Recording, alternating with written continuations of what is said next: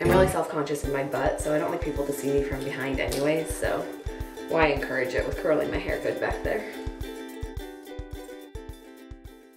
Okay, hey guys.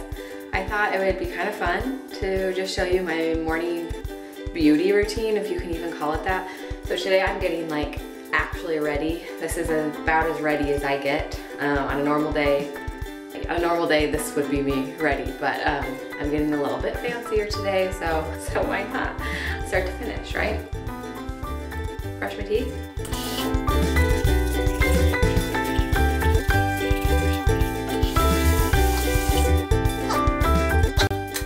I wash my face. I use, oh, gotta get in the shot here. Wash my face. I use the Redken and Fields reverse line, so that's what I do next. So first you wash, then I'm going to tone, then I'm going to roll. I usually roll at night, but I forgot to roll last night, so I'm going to roll this morning. And then I put my medicated treatment on and my sunscreen. So that's what I'm going to do next. This is fun, right?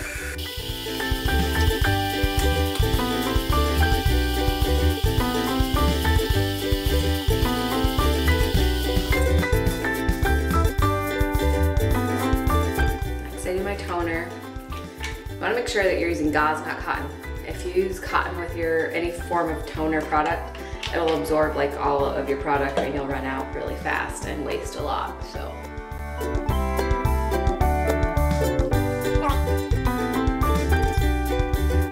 This is, if you don't know what this is, it's a micro needling device. So there's not a million, but there's little acupuncture needles on there. So when you use it on your skin in 3 different directions, it stimulates collagen production to tighten and firm skin, erase wrinkles, and prevent more wrinkles. And it also allows whatever product you're using to go deeper in your skin, which is really nice. So now I'm doing, it's a vitamin C and a retinol combination.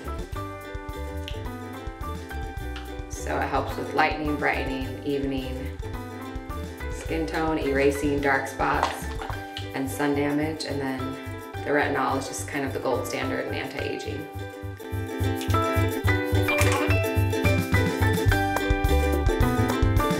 And then sunscreen.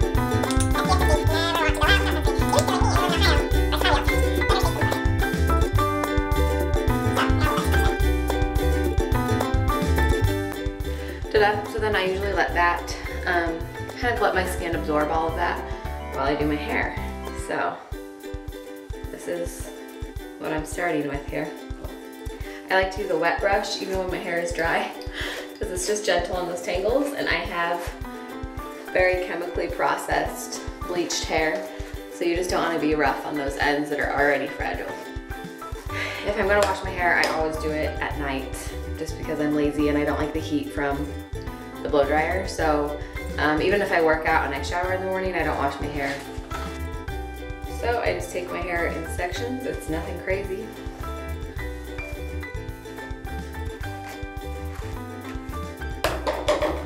I use a 1-inch old school, well, mine's the professional kind that has no spring, see. But 1-inch old school curling iron, no wand or anything fancy. Take a section of hair. I like to curl it away from my face, which I've done this on here before, but I didn't really like to tell you what I was doing.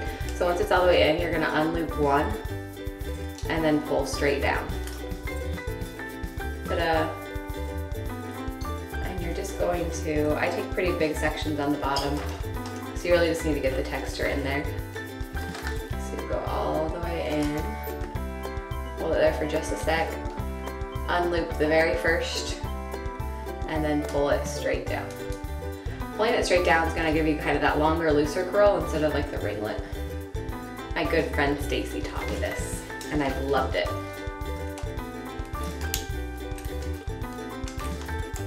And I think it's faster and easier than using a wand.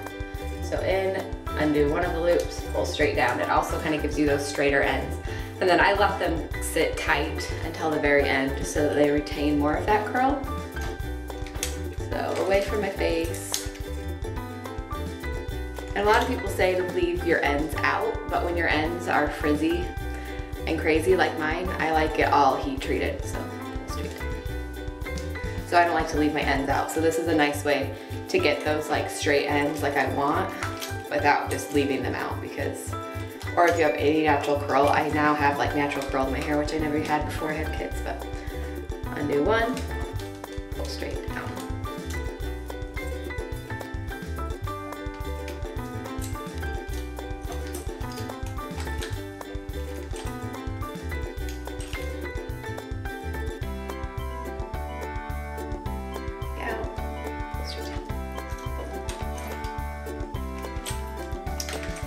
This curling technique works really well on all lengths of hair. I did it on a client last week with super long hair and it looked really pretty, and then I've also done it on like a short bob, and it really gives you kind of that like messy curl look. So I just do 3 sections. So.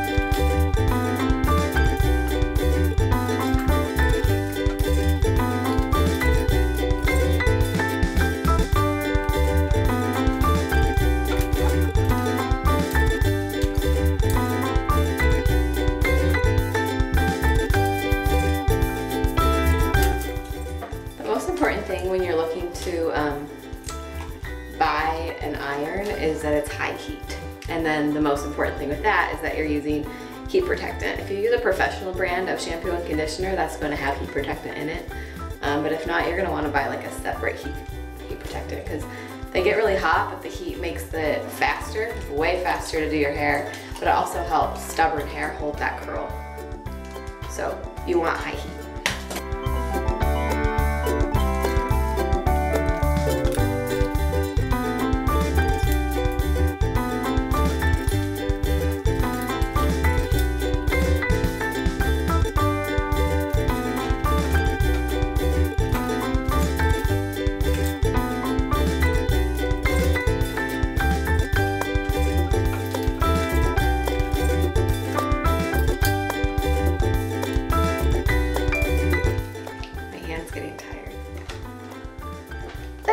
She said.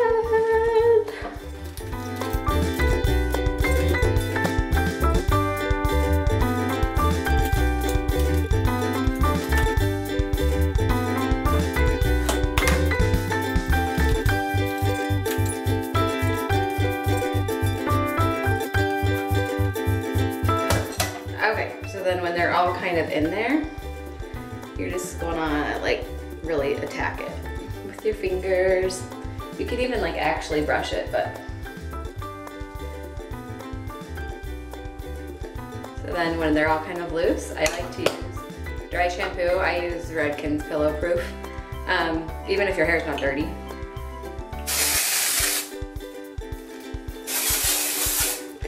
Because it gives your hair a little bit of grit and grip and texture.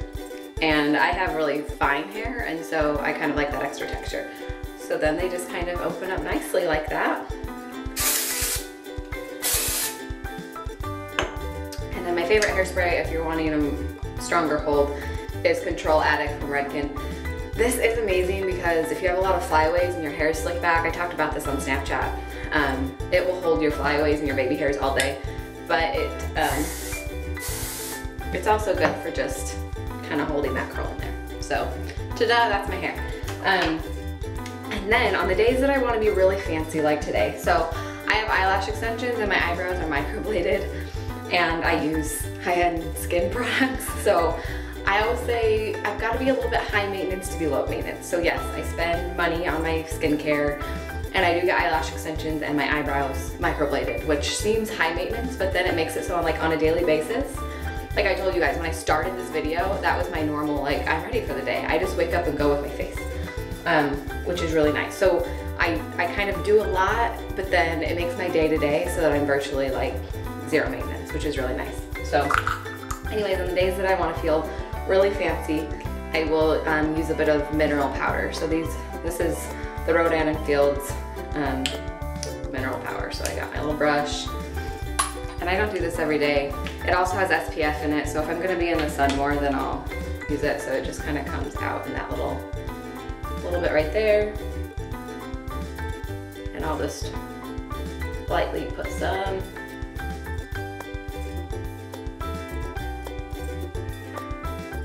all over, just like that. And then I will obviously do lipstick, but I'm not gonna do lipstick right now because I'm not walking out the door yet, so, and I didn't bring it back here with me.